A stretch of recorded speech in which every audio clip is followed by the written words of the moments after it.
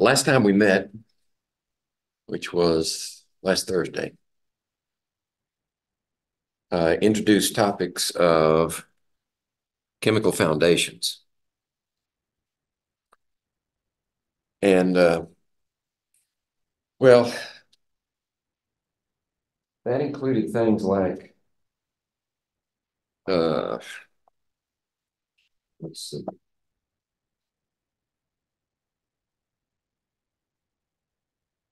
Like, what is our current understanding of what an atom is, what an element is? And then we looked at making compounds, right? How to write a compound. Today, we're going to expand upon that and look at how we name compounds. And it's not a small subject. There are rules that must be obeyed in order for the compound to be named correctly and for others to understand what you mean when you say sodium chloride. There are, I think in this chapter, we have a couple of extra credits available.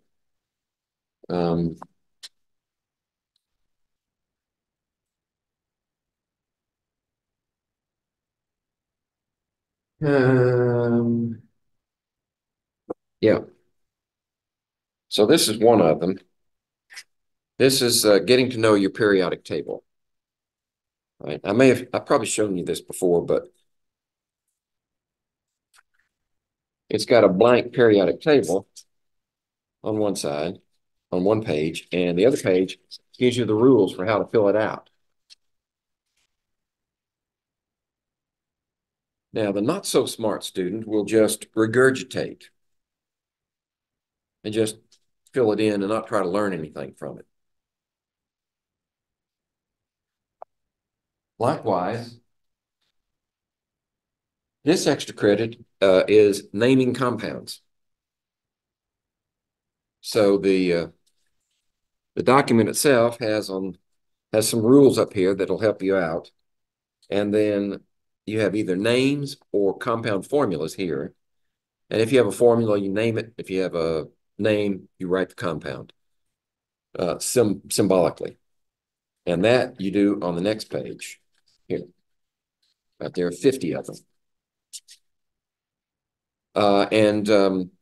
If there happen to be some polyatomic ions that are involved, there's a whole list of them here. And there's one other rule that I'm gonna cover in the lecture today, so I'm not gonna bother with it right now, about naming compounds. It's the last topic, I believe, that I cover in this chapter. All right. So let's start talking about how to name compounds.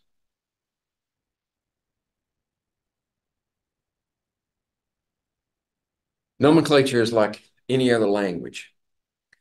If you don't know the rules and you don't use the rules when you speak your language, no one else will understand what you're saying. Or there are multiple examples in any culture that claims to have a single language. They call them dialects. So you go from one region to another, and the dialect of the language changes. Sometimes it changes so much that you can't understand your own language spoken by those people. We can't afford that in chemistry. We have to be able to name compounds, and from the name, write the symbolic structure, not the structure, the symbolic formulas for the compounds. If you can't do that, then you can't go any further. It's like I said earlier, if you don't know the alphabet, the symbols for the elements, then you're stuck. You can't go any further. Here's another roadblock. If you can't name a compound, then you're stuck. You can't go any further in chemistry. So these are essential skills that you must master. All right.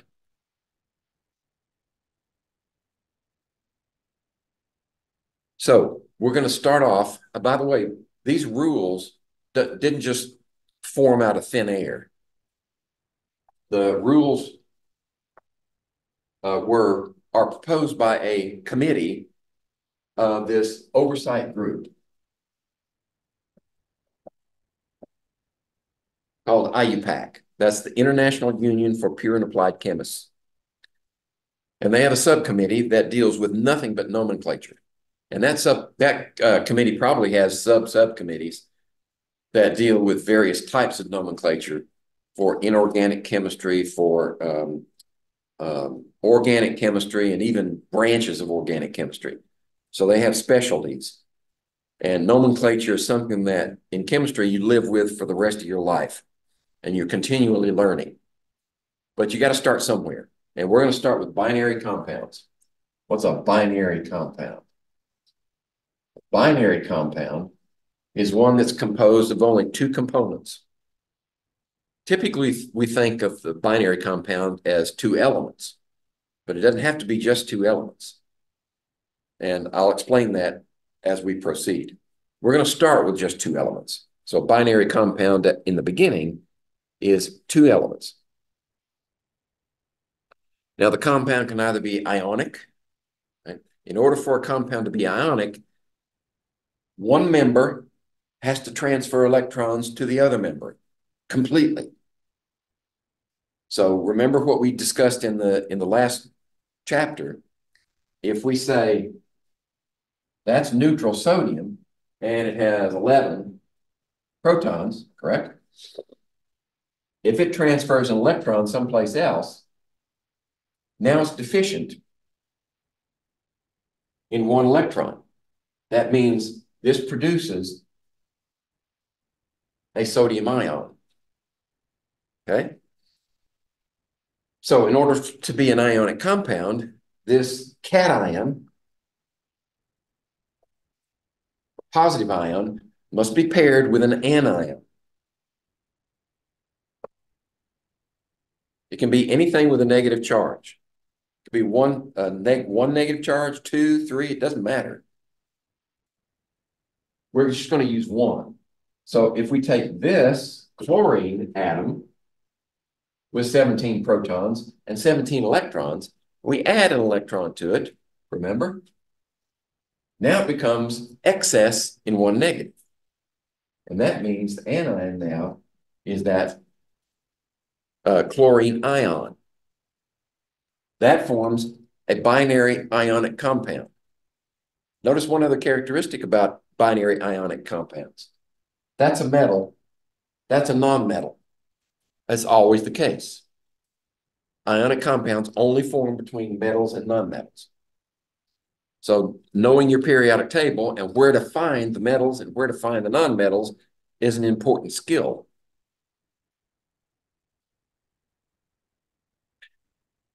You can also form binary compounds between two nonmetals. And when you do that, they don't transfer electrons completely from one to the other. They actually share electrons. That's what we mean by covalent. Covalent means sharing electrons. And all you need is, well, you need more than that, but these compounds always form between two nonmetals. So the best example I can think of is water. Like with water, you have two hydrogen atoms and one oxygen atom. Well, hydrogen can act like a metal, it can act like a nonmetal. So that's a bad example. Let me try something else. How about carbon dioxide? Now you have a nonmetal and a nonmetal. A carbon and oxygen, they're both nonmetals.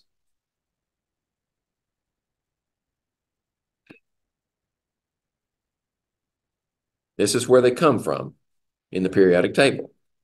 Sodium in our example comes from the left-hand side, chlorine from the right-hand side. Okay. Now I'm going to explain what type 1 compound means and type 2 and type 3 compounds in just a minute.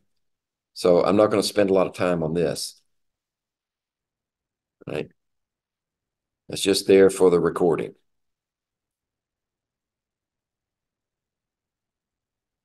Before I get to the rules for naming compounds, I want to emphasize this point.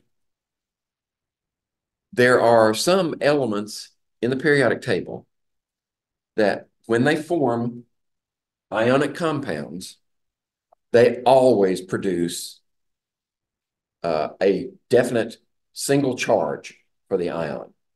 No other possibilities. The best way to find those is look at the periodic table, and I'll go back. Let me go back. Here we go. This first group right here, the alkali metals, they always form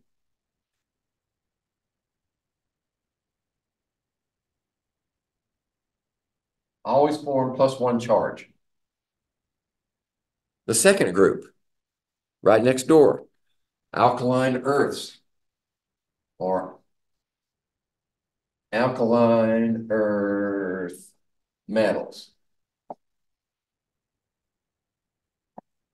They always form a 2+ charge, right? Then we skip over this group here called the transition metals, and we go to this group right here. It starts with boron. It doesn't have a special name, so we just say the boron group,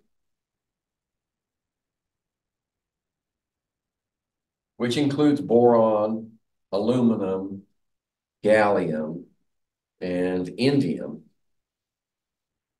These always form a +3 charge. All right. Now, there are a few in the transition metals that only form a single charge. One of them is silver. And these are individual examples. Silver always forms, well, I can do better than that. Silver always forms a single plus charge.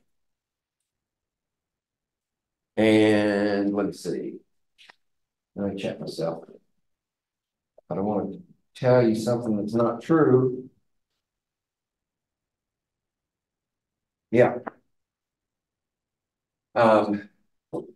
Zinc is always a 2+ charge, and cadmium is always a 2+ charge.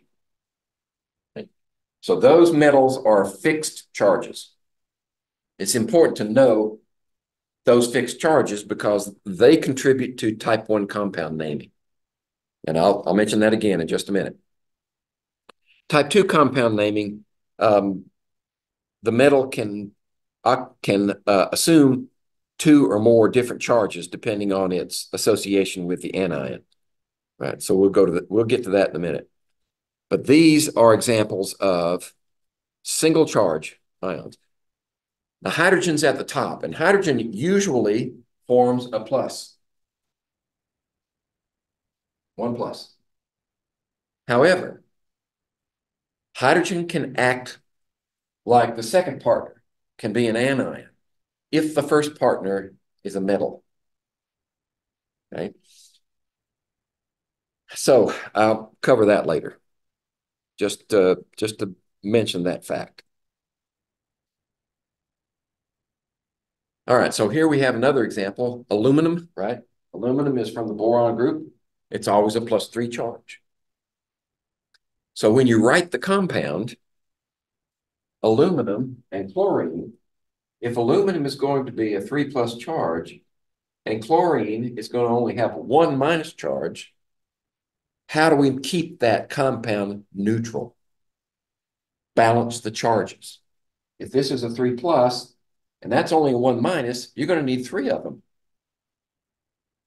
3 times 1- is 3-, balances a 3+. It's very simple. Balance the charges. All right. So now I'm gonna give you the rules in a very ordered fashion, a way that you can use to decide how to name a compound, binary compound, right? Type 1 compounds.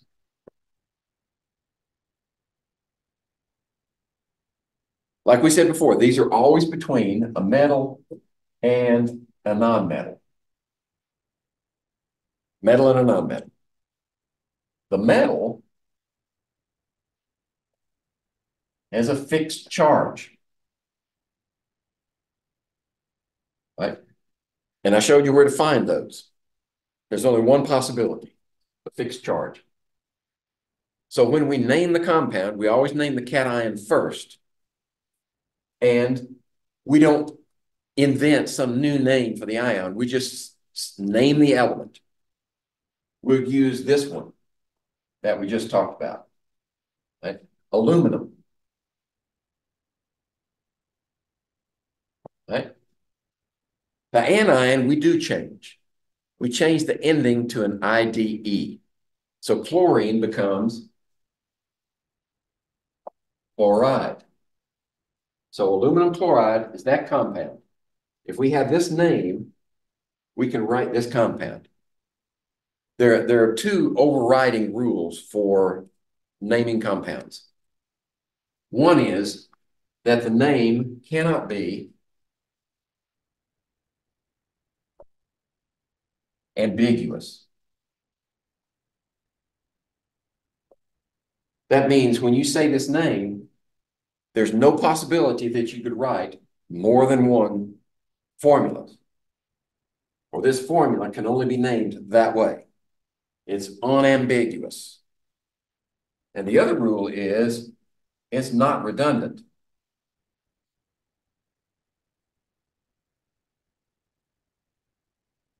That is, you don't put any information in the name or in the formula that is already there.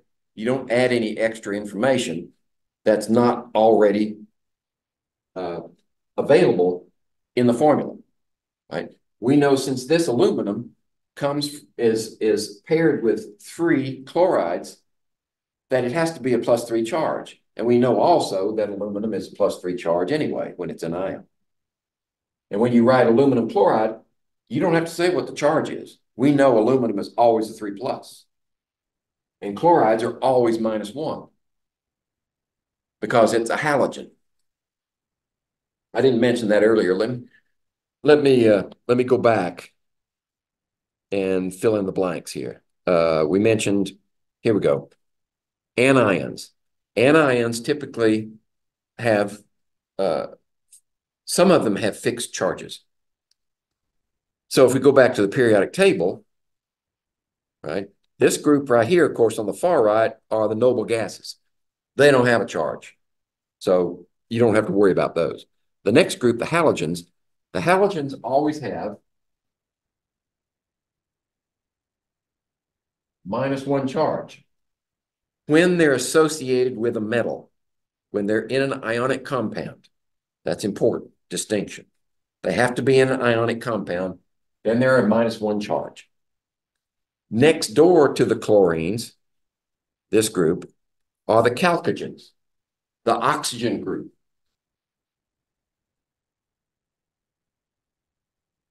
They're always -2. Next to them, in this -1, -2, next group over here, these are the pnictogens.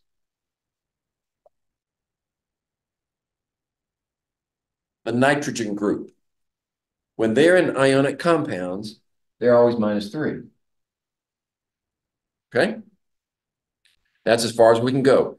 If we go any further to the left, we hit the carbon group. And the carbon group, they swing both ways. Right? So they don't have definite charges. All right, so let me get back to the types of compounds. All right, we were talking about type 1 compound. Right, these two rules are active for all types of naming. The name cannot be ambiguous, and it must not be redundant. Okay. Type 2 compound.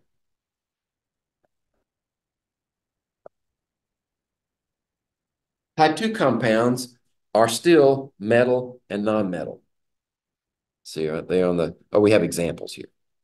More examples of binaries. All right, so there's K. If you don't know that K is potassium, you can't name this compound. Potassium chloride. Potassium is an alkali metal. It's always a +1 charge. Chloride is a -1 charge, so you only need one of each, K and Cl. That's it. It's a neutral then. +1 and a -1 neutralize each other.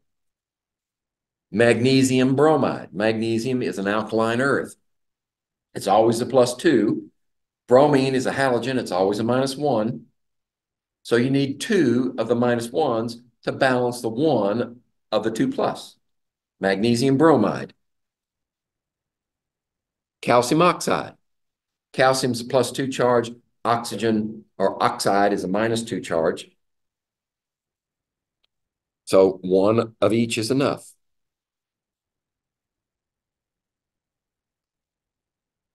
So what would we name this one?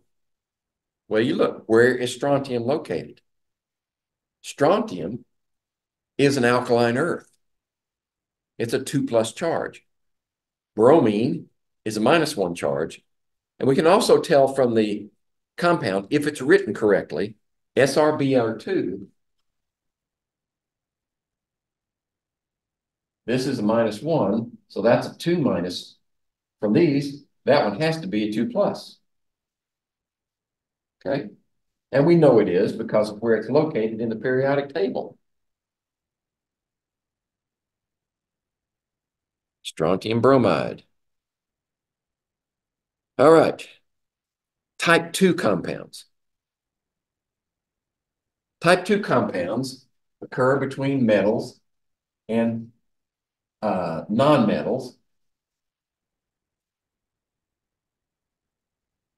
But in this case, the metal has the ability to assume two or more different charges, depending on the compound that it's located. The example here is iron. Iron is a transition metal.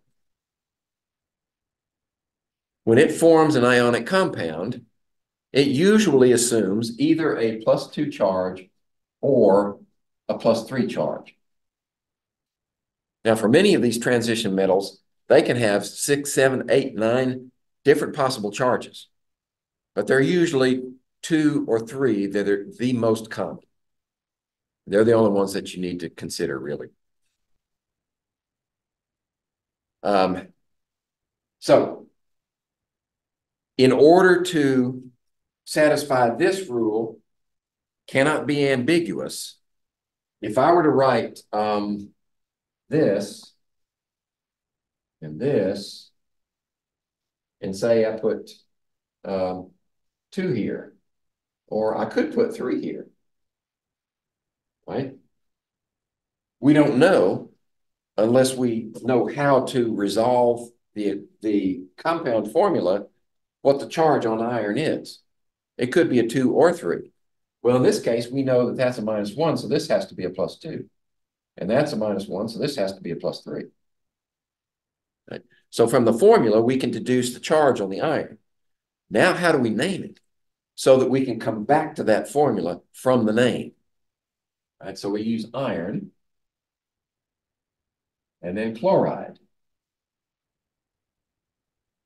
But the way we guarantee that this name contains the proper charge for the iron ion is we use Roman numerals. So that Roman numeral 2 says it's this compound right here. All right? And you should be able to go backwards and forwards. If you have that name, you can write that compound.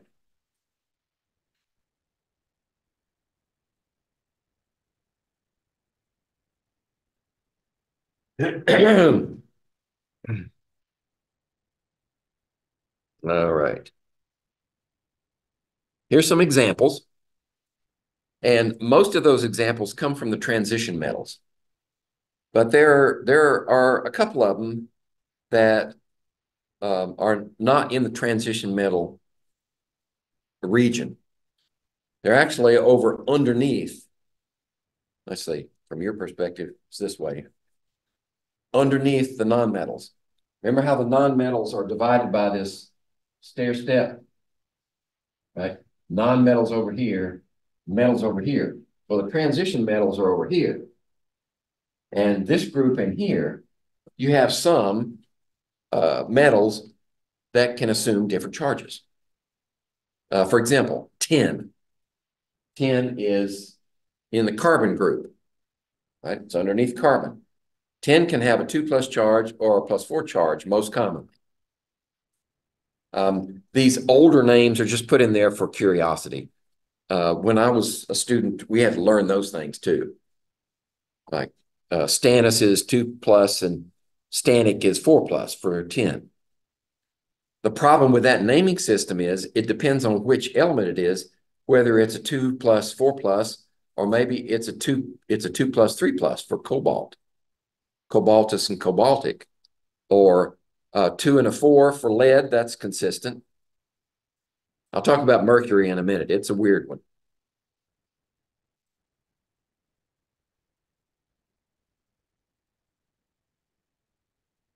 There's another way to determine which ones have a charge and which ones have multiple charges and which ones have single charges. The periodic table that I give you in the review document, and that is available in useful information for every test from now on, has within each element square in the periodic table, has a list of charges in the upper right-hand corner. Those charges, the first couple of them refer to ionic compounds. A word of warning, the non-metal values there, usually pluses or minuses, may not be charges.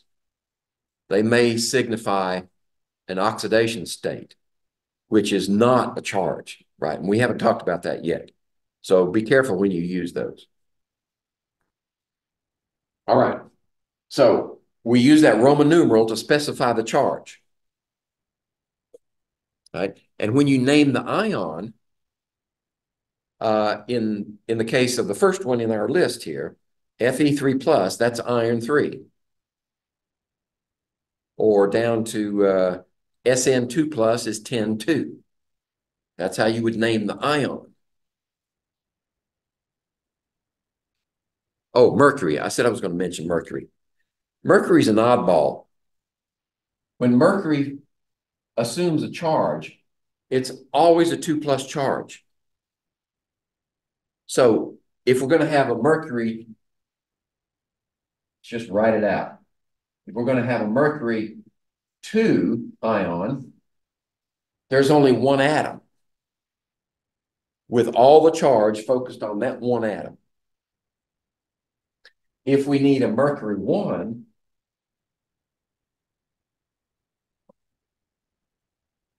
and it's always a 2+ charge, now we have to have 2 atoms of mercury.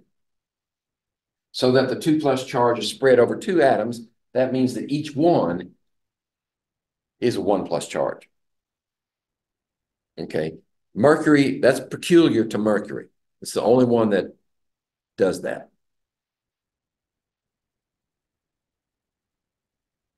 All right.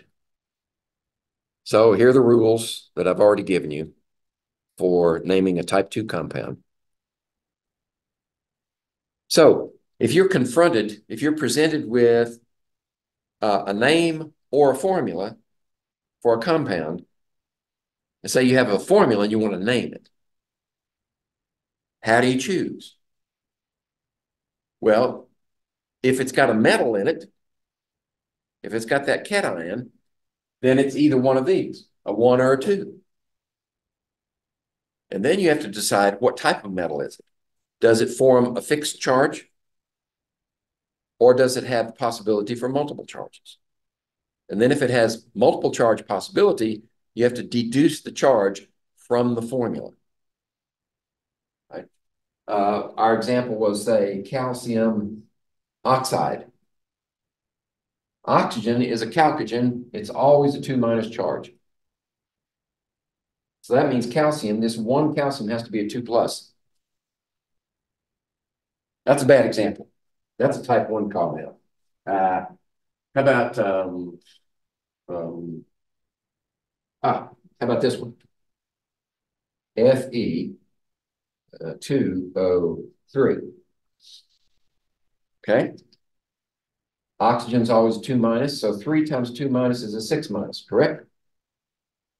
You've got to balance that with a 6 plus. But the 6 plus is spread over 2 atoms. So each one of those atoms has to be a 3 plus. All right? Okay.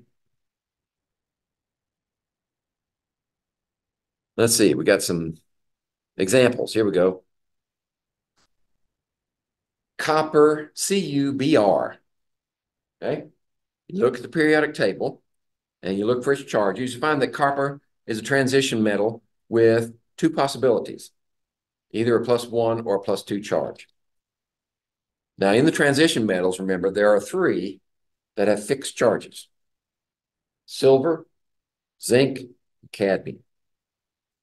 The rest of them have multiple charges. So this copper 1 bromide says that the charge on copper is a +1. And bromine, the bromide, is from the halogens, it's always a -1. So we know that that's correctly written. FeS. Sulfur comes from the oxygen group. It's a -2 charge. So iron must be a 2 plus charge if there's only 1 iron and 1 sulfur together. Iron 2 sulfide is correct. PbO2. Oxygen's always a 2 minus charge. If you have 2 oxygens, that means you have a total of 4 minuses.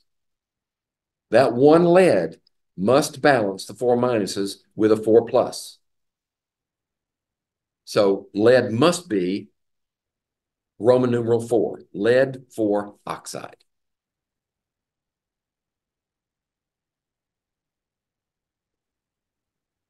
What's the name of this compound? CrO2. You have to know what Cr means. Cr is chromium. Oxygen is a chalcogen with 2 minus charge. You have 2 of them, so that's a 4 minus. That means chromium has to be a 4 charge. Now, where does chromium come from? It is a transition metal. It does have the possibility for multiple charges. So we say chromium 4 oxide. All right. Oh, we got another one. Okay. What's the correct name of a compound that results from the most stable ion of sulfur? Okay. Sulfur, which is a 2 minus charge. It's an oxygen group, chalcogen. And a metal ion that contains 24 electrons. So we got a metal here with 24 electrons. Well, if there's only 1 metal and it's got to balance that one, what's the charge on the metal? Charge on the metal is 2 plus. That means that metal has an excess of 2 positives. That means we need 26 protons, correct? So this has 26 protons. Look it up on the periodic table. It happens to be iron. There's the compound. Now, how do we name it? Well, it's got a 2 plus charge, so we say iron 2 sulfide.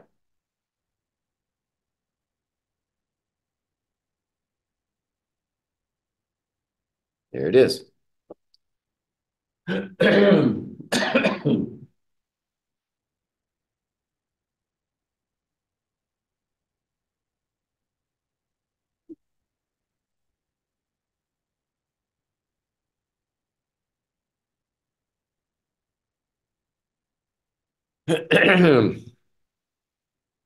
All right, let's see if we get to Yeah, I think we've got type 3 compounds coming up. Okay, type 3. Type 3 binary compound. We haven't yet discussed a compound formed from nonmetals. That's the type 3 compound. This is non and non. Now, what we're going to find out, and what we should know already, is that when two nonmetals form a compound, there are no ions produced. They can't produce ions. That only happens between metals and nonmetals. So we're going to borrow from the naming convention of the type 1,2 and restrict it in some form, or modify it, let's say, modify it for type 3s. So with these two nonmetals, we treat the first element in the compound as the metal and just name it. So for instance, if we have this compound, we should just say carbon.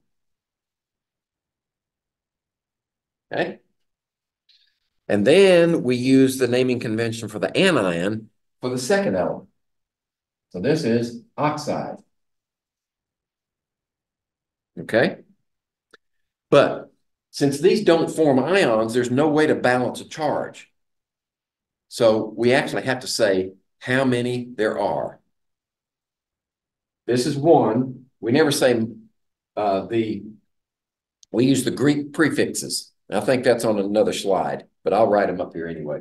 The Greek prefix to say how many of each. So we got 1, 2, 3, 4, 5, 6, 7, 8, 9, and 10. This is mono. This is di. So that would be dioxide. This is tri, tetra, penta, hexa, and these are followed by the roots. This is hepta. This is octa. This is nona. This is deca. There we go. Those are your prefixes that say how many of each you have. Carbon dioxide. We don't say monocarbon dioxide. If you only have 1 in the metal position, it's not a metal, but it's the metal position, then you just say the name. And that's how we name type 3 binary compounds.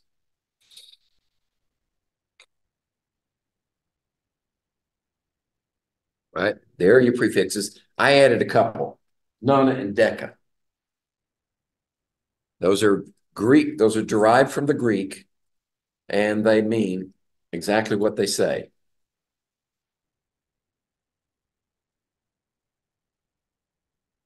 Examples. There's our carbon dioxide.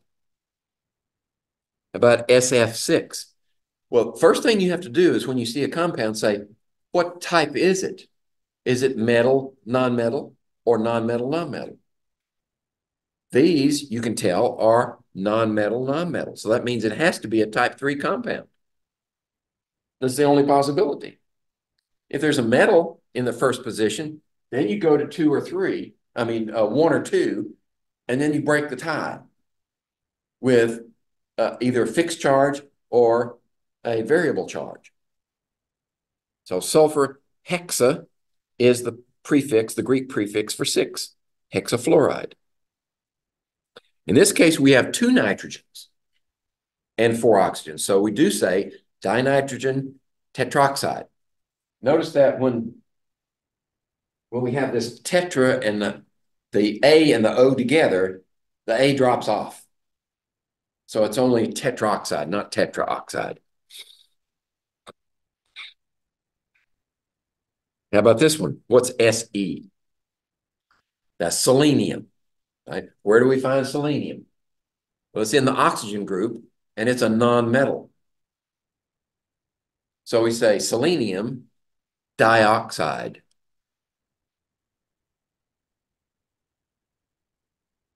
Okay. If you like flow charts, decision charts, go ahead and use it. And this says exactly what I've told you before. Look, see if there's a metal in it. If there's no metal, then it's type 3. If there's a metal, then it's either a 1 or a 2. Now you need a tiebreaker, like fixed charge or variable charge.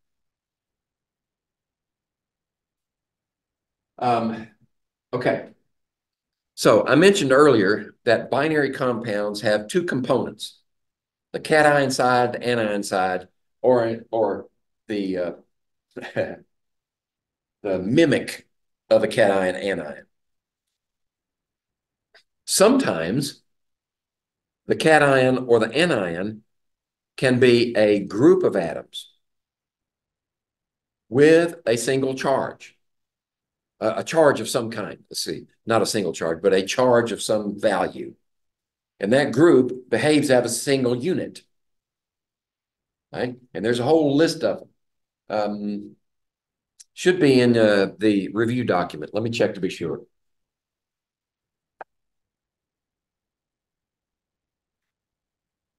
Well, I know the polyatomic ions are in the extra credit for naming compounds. Here they go. So in your review document that's available in Brightspace, you have the whole list of polyatomic ions. There's actually, these are all of them here. The left-hand side is sorted by alphabetical by the name, and the right-hand side is alphabetical by the formula. Right, so you have the same on either side, they're just sorted differently.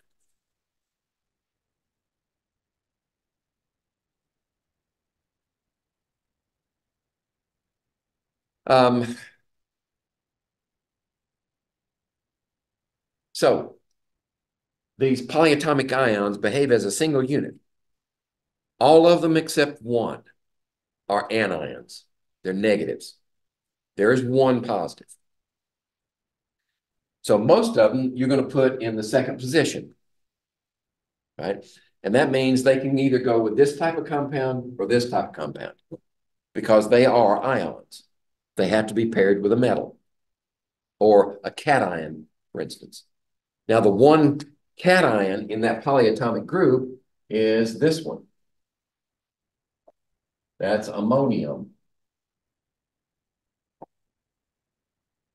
Okay. The rest of them are anions. These special names, that says you have to memorize them, but I've given you a list. So just become proficient using that list. If you do it enough, you're going to memorize them anyway. Here are some examples from that list. There's your ammonium, the very first one.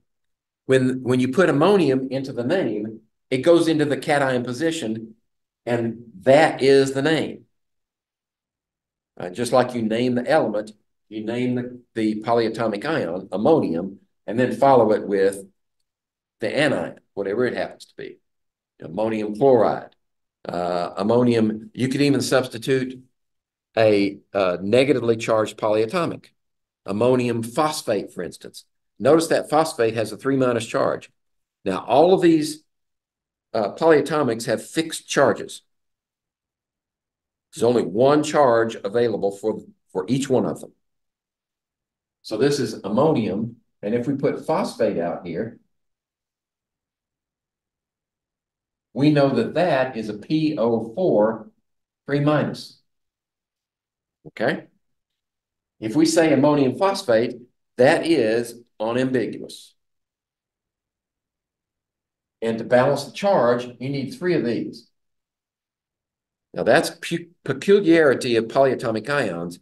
You cannot break them up. You cannot change the subscript here. If you need 3 of these, you can't say N3H12.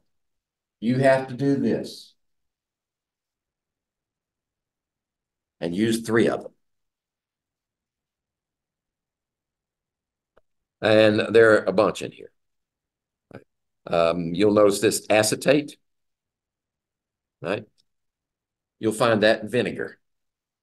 It's acetic acid. We haven't named acids yet, but we're coming to it. All right. Some of them do form logical groups, like chlorine and oxygen. And this, if you want to memorize them, this will help you do that. If you have chlorine and oxygen together, and say chlorine, and you have 3 oxygens, and they're all -1 charge. This one is chlorate. You take away 1 oxygen. Let me go back. Let me go the other direction. Take away 1 oxygen. This is chlorite. Take away another oxygen. Now, we don't have a suffix that'll cover this option. So we need a prefix and a suffix. And we say hypochlorite.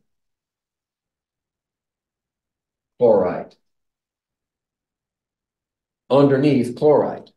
Hypo means underneath, right? Hypodermic needle means under the skin. And then we have another one that goes, adds another oxygen here. This is perchlorate.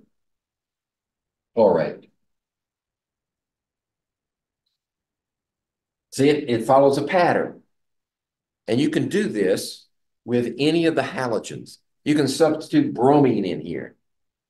Then it would be bromate, bromide, hypobromite, perbromate. Or you can substitute iodine in here. So it would be iodate, iodite, hypoiodite, or periodate. That helps you memorize them.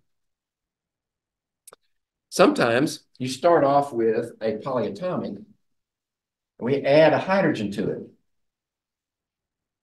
So if we have SO4, 2-, this is sulfate,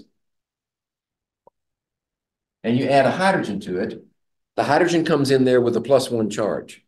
Think of it that way. If it comes in with a +1, it neutralizes one of those. Now you only have 1-. And the name of this one, and this is a polyatomic. This HSO4- is a single group that does not come apart when it reacts, usually. So this is just simply called hydrogen sulfate. Okay. There's some others. I'll give you a chance to look at them at your leisure. That's kind of small print. That's why I printed out a larger version.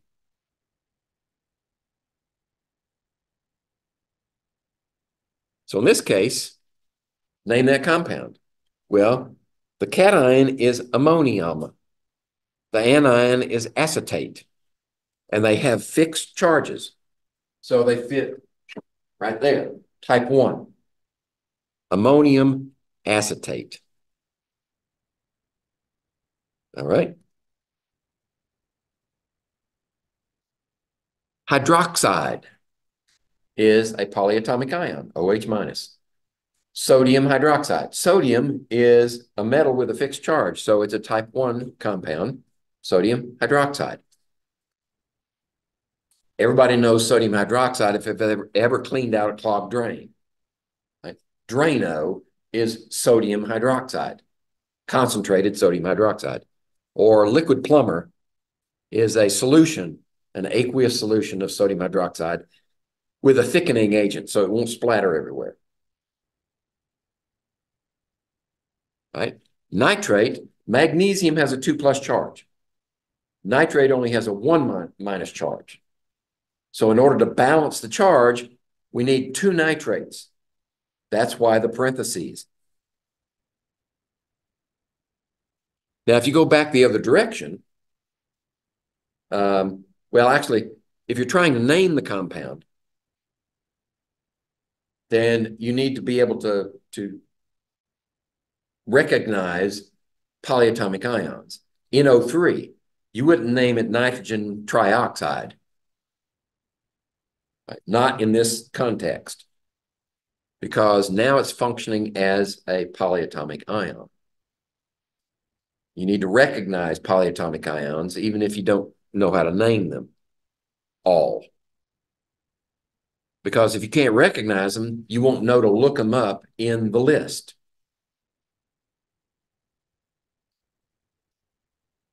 All right, different examples using the rules. Naming compounds, let's see. How about the name of this one? Well, I erased it. ClO3, we recognize as a polyatomic ion. So many of the polyatomic ions have oxygen in them. So if you have three elements in a name, and one of them is oxygen, then suspect a polyatomic. And then look at it closer to see if it fits the polyatomic format.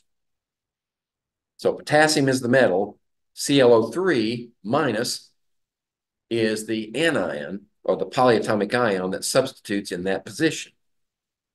So it would be potassium chlorate would be the name.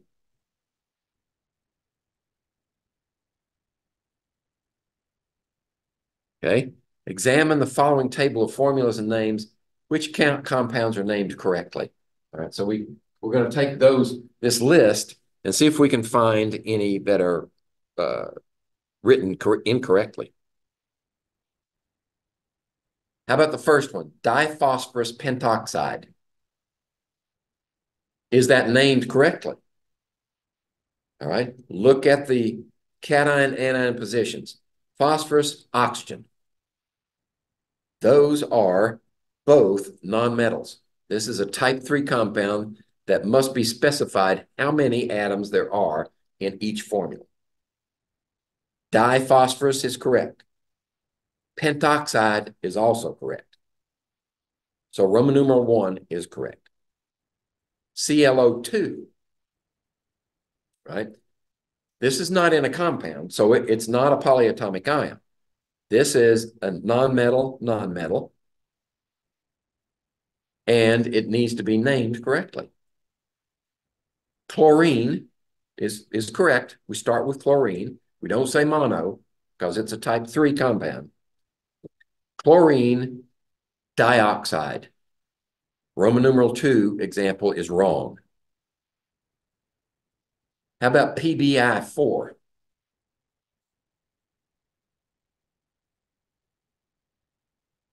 Right? Is this a type 1 or type 2 or type 3? Well, it's not a type 3 because that's a metal. But what kind of metal is it? Is it a fixed charge or variable charge? Lead is a variable charge. So it's a type 2 compound. This is a 1 minus charge. So we have 4 minuses. This has to be 4 plus. That means it should be lead 4 iodide. Right? That way it's written is wrong. Roman numeral 3 is wrong. How about CuSO4?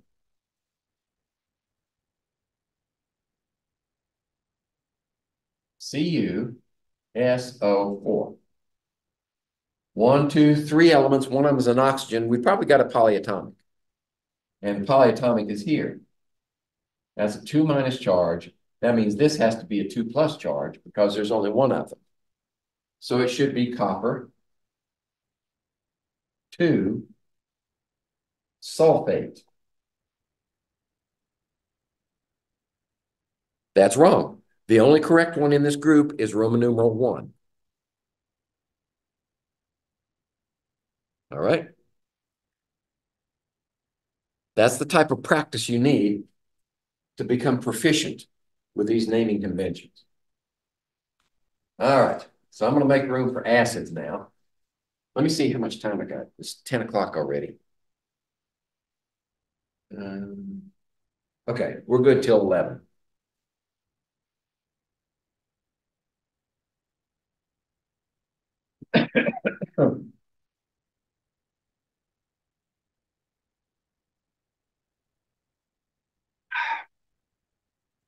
Acids. The naming conventions for acids is an attempt by IUPAC to incorporate naming conventions from antiquity. Like Alchemists have known of several mineral acids for centuries, and they chose names for them. So what we've had to do is to formulate rules that accommodate older names and give some structure to naming future acids. So this is what we've come up with. First of all, recognize an acid. This example is HCl. All right, if we name this by our earlier convention, we consider hydrogen and chloride as nonmetals and say hydrogen. Actually, we wouldn't say even hydrogen. We treat hydrogen as a positive ion, treat it as a metal. So this would be hydrogen chloride. Okay. And if it's pure in its gaseous form, that's it. It's hydrogen chloride. But if you dissolve it in water, and we use this suffix, AQ, this designator, AQ is aqueous. If we put HCl in water, now the name changes, and we have to name it as an acid. Well, we have to say, well, is it an acid first? And yes, when we put it in water, it starts with that hydrogen. And that hydrogen is the part of the molecule that makes it an acid.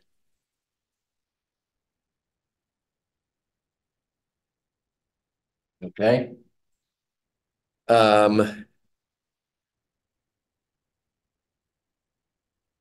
So once we've established that it's an acid, it's an aqueous solution, and we know what it's named if it's not in aqueous solution, because that's going to be useful. Then what we have to ask ourselves is there oxygen in the name? Is there oxygen anywhere? There's no oxygen there.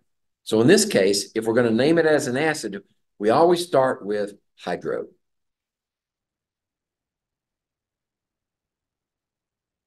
Okay. Then we take the anion part of the name, and IDE becomes IC. I becomes ic. So we say chloric acid. So with no oxygen and hydrogen chloride as the non-acid name, IDE becomes ic, and this is hydrochloric acid. HCl is hydrochloric acid. How about this one? This one is a polyatomic, HCN. Now, what would its name be if it were not dissolved in water? Well, this would be hydrogen, and that polyatomic is cyanide. Okay, but we're going to put it in water. Now we have no oxygen, so we start with hydro, and I becomes ic, cyanic acid, hydrocyanic acid. H2S would be hydrogen sulfide.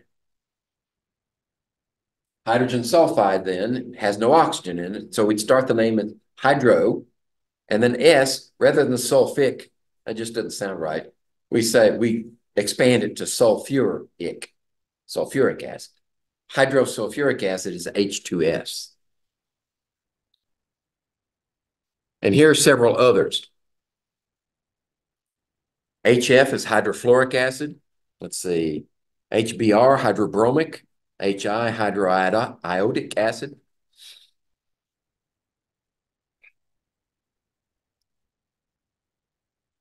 What if the name contains oxygen? Well, if the name has oxygen in it, then we don't say hydro. We drop the hydro part. If the anion has an oxygen in it, we drop the hydro part and we go straight to the anion part of the name. So let's take this one, H2SO4. If this were pure and not dissolved in water, this would be hydrogen sulfate. So in that case, we go straight to this part of the name as an acid. And this becomes sulfuric acid. That's it. You start with the anion.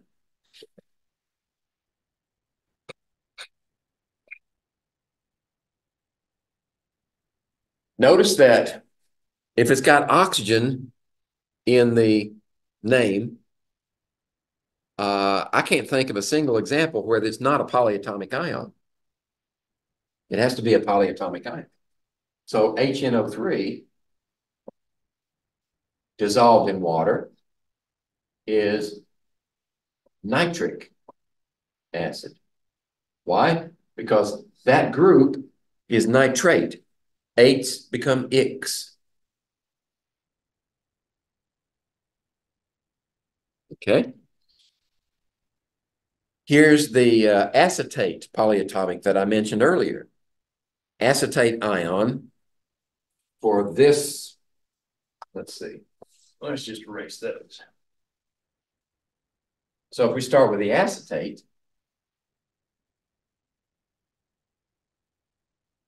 put it in water. If this is acetate, then we have 8 becomes ic, acetic acid. Right?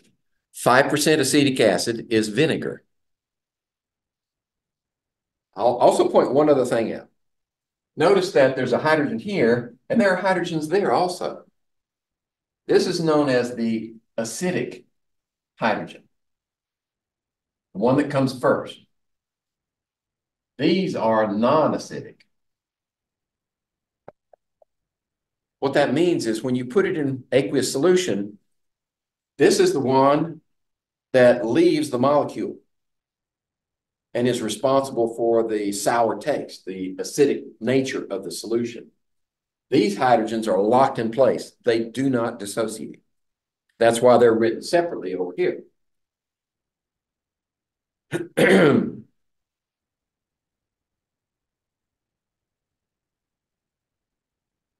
Okay. Well, 8s become X, right? 8 becomes ic. How about ite? Ite becomes us, right? So we have, instead of HNO3, we have HNO2. That is nitrite. So nitrite becomes nitrous acid.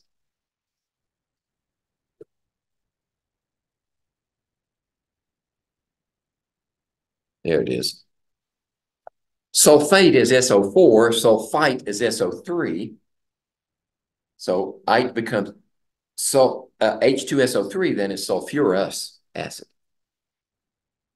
And we mentioned the chlorite, the chlorate, the hypochlorite, and the perchlorate.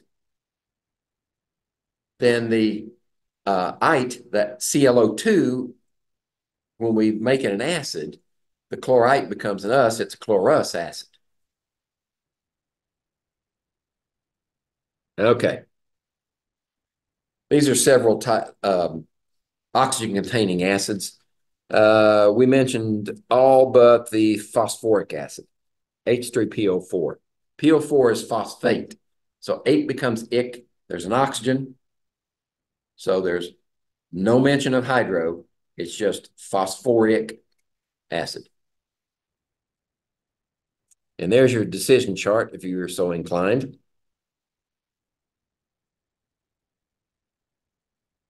So how about naming these correctly or incorrectly?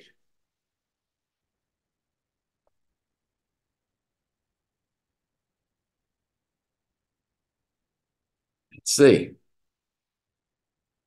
Now we got a mixture of everything supposedly derived from all of the rules that we covered so far. How about KNO3? Right? Type 1, type 2, type 3. Well, it's a metal non-metal. It's a metal and a non-metal analog, a polyatomic ion that's occupying this position. So that metal is a fixed charge. It's a type 1 compound. So we only have to say potassium nitrate. That's the name of this part of the molecule, potassium nitrate then. How about TiO2?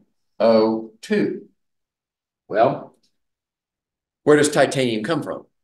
Titanium is a transition metal, and it has the possibility for variable charge. So we got to figure out what is the charge on titanium, metal, non-metal. This is a 2- charge. That means 4- total. This is 4+. This should be titanium 4 oxide. Right there.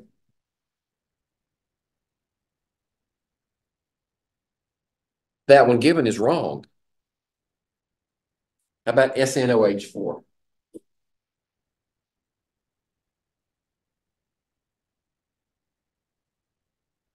Hydroxyl is a polyatomic with a -1 charge.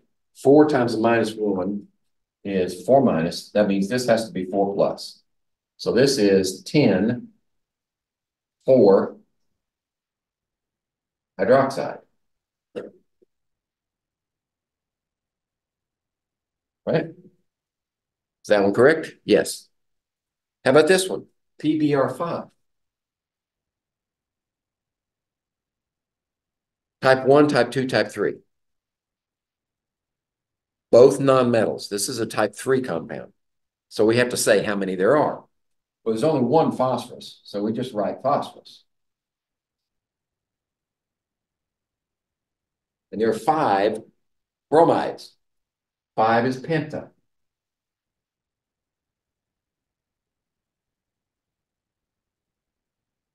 Okay. That one is correct.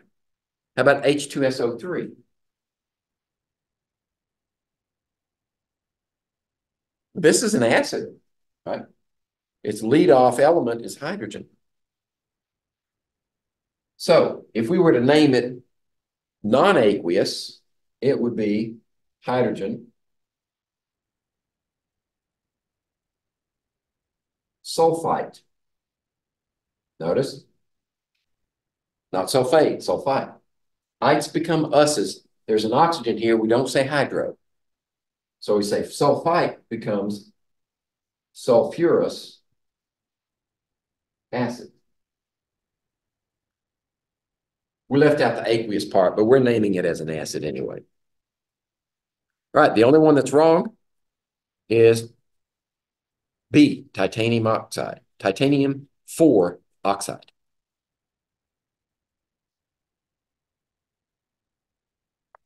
All right.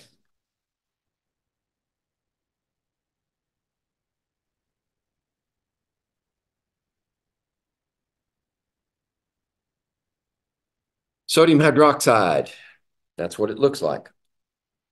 Why? Because it's a type 1 compound with a polyatomic ion. Sodium can only have 1 charge. And hydroxide is always -1. So 1 sodium, 1 hydroxide. That's all you need. Potassium carbonate. Potassium makes it a type 1 compound. It's a metal with a fixed charge. So potassium K carbonate. What's carbonate? Carbonate, this is a +1. Carbonate is a 2- charge.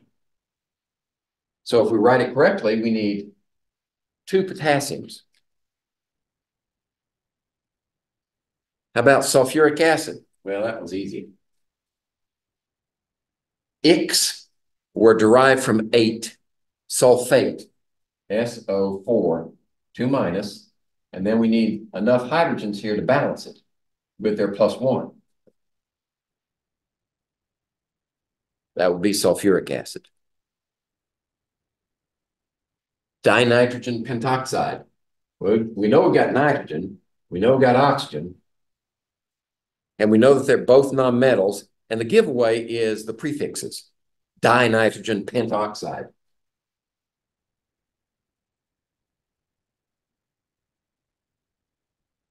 How about cobalt-3 nitrate?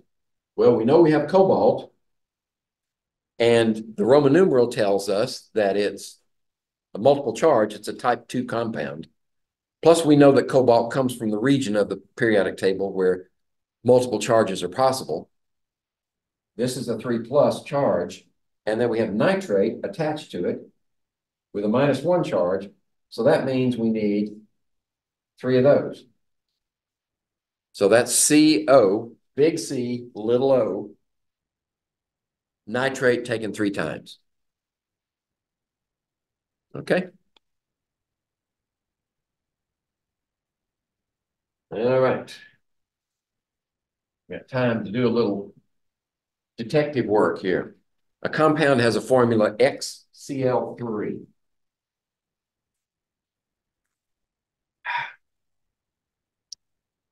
Okay, X stands for any element. XCl3. X could represent a metal or non-metal. What could the name of this compound be? Oh, well, we have examples. So that's multiple choice. Oops. Well, of our choices, let's see. Let's cross out the metals first. How about C, tin-4 chloride? Tin-4 chloride would be like that. So that's not it. How about magnesium chloride? Magnesium chloride would be that, because you'd have -1 times 2 is -2, and that's a +2. So C and D, we can throw them out. So let's look at the type 3 possibilities.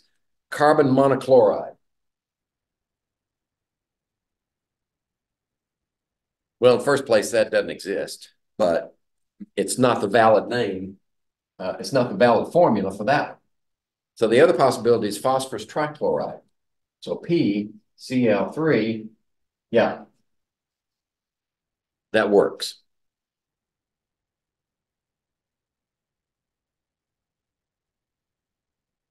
Okay, here's the last possibility for naming.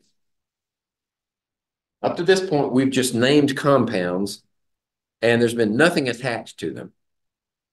As a practical matter, though, sometimes with these ionic compounds, right, this doesn't apply to type 3 compounds. This is only type 1s and type 2s.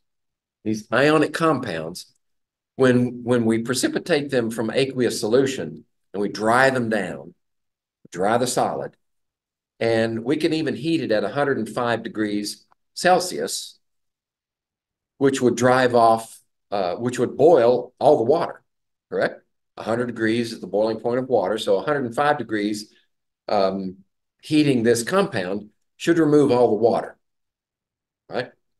So we do that. And we get a compound that our sample weighs a certain amount. But then we want to be sure that it doesn't have any more water attached to it. So we stick it in the oven at 200 degrees because we know that the compound will not decompose or it won't melt at 200, but that's enough to drive off any extra water. So we stick it in the oven for several hours at 200 degrees Celsius, and what do you know? It loses weight. So we had some water attached to the compound that was not driven off at 105 degrees. This is called water of hydration. Examples, right? Copper 2 sulfate can have five water molecules for every 1 copper sulfate formula unit. So if you have 1 of these units, you can have 5 waters attached to it. And that's the way we write it. We put a dot in the middle of a line, not down where the period is, but in the middle of a line, and then how many waters are associated. So how do we name this? Well, you name it like that right there. This is 2 minus, this has to be 2 plus. So we can say copper, oops. Yeah, we say copper.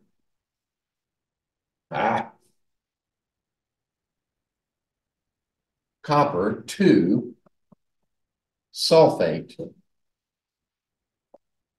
And then we use the Greek prefixes to say how many waters there are. These are 5. So we say penta. And the Greek name for water is hydrate.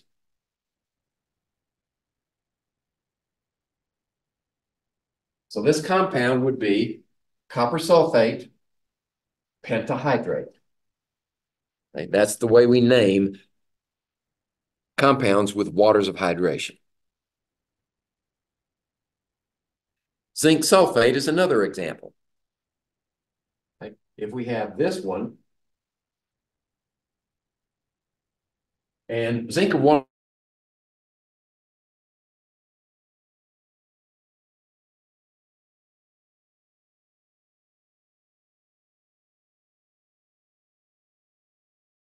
if we put zinc 2 sulfate in there, it would be redundant. We'd be putting information in there that we already know. So we only say zinc sulfate. And it can be associated with 7 water. So we say heptahydrate.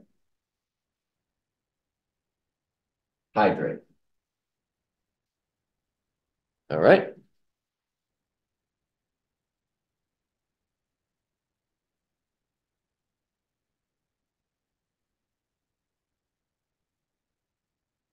So that's probably enough for naming. I think, yeah, that's it for naming compounds. Stop the share.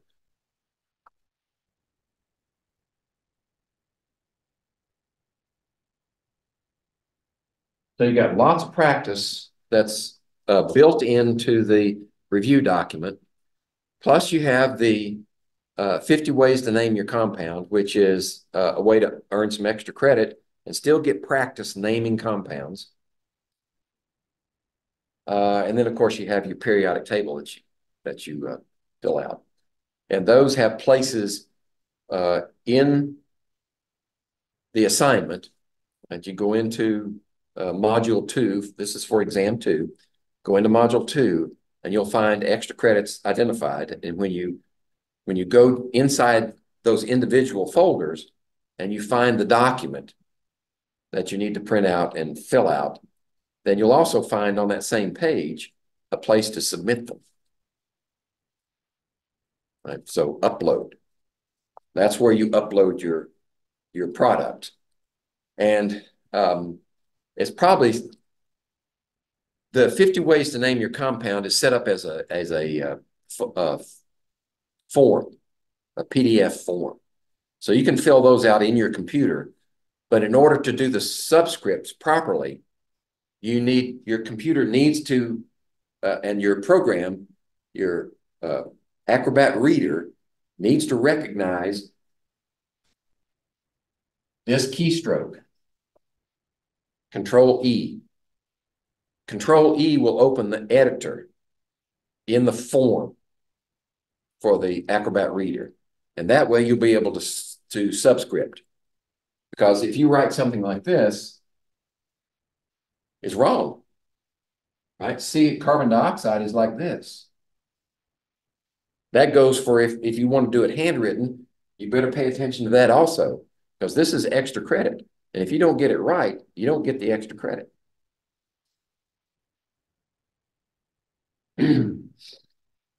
Okay. I don't have anything else today.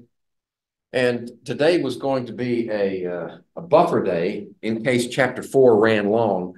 But I got finished with Chapter 4 last Thursday. So I did Chapter 5 today. And now Thursday becomes a buffer day. So what I'll do is I'll just come in here and set up like usual. And in fact, what I'll do is I'll pull out the review document and start working review problems. That way we'll have both Thursday and next Tuesday. Let's see, next Tuesday. Yeah, that'll give us this Thursday and next Tuesday to do reviews for chapters 4 and 5. And then the following Thursday will be the exam. And we'll have extra time to do review.